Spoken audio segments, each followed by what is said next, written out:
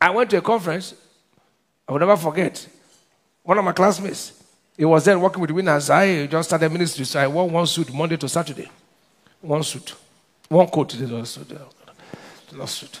So he came down. He said, some of you say God has called you to ministry, suffer. He was saying it to my ear, you can suffer, we wear one suit. Some of us are bought suits. It meant for you to say, you are the one I'm talking to.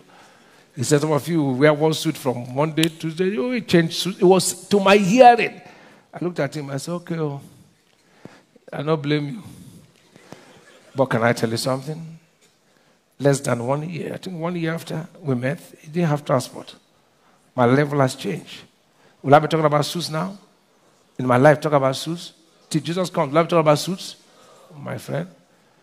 Are you not here when I said I give out 500 suits in one meeting? My last birthday, true? 500 suits. Not the other ones add to them, 500 plus, because 500 were basic. 500 suits, not coats. 500 suits. I've given shoes, 90-something LV shoes in 1 week.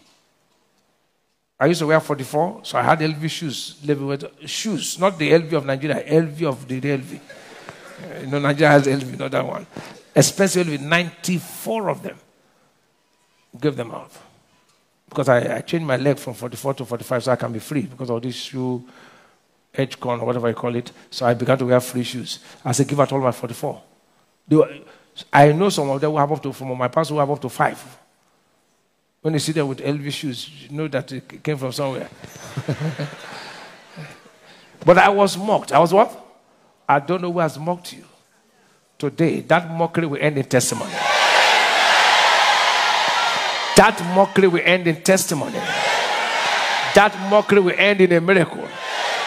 They've ridiculed you. God will turn that ridicule to miracles. God will turn that ridicule into miracles. If you believe it, say amen like a believer.